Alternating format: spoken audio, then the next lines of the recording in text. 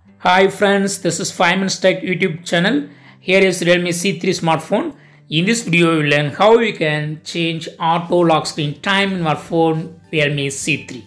First of all, in your phone, go to the settings here and click on display and brightness here. Now click on auto screen off. Click here and by default it is 30 seconds. You can also increase from the available list.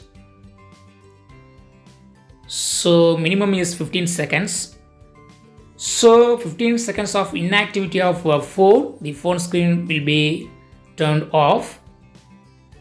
See here, after 15 seconds, yes, it's automatically turned off. In this way, you can easily minimize screen locking timing for your phone. You can also increase it. That's all friends. Thanks for watching. Bye.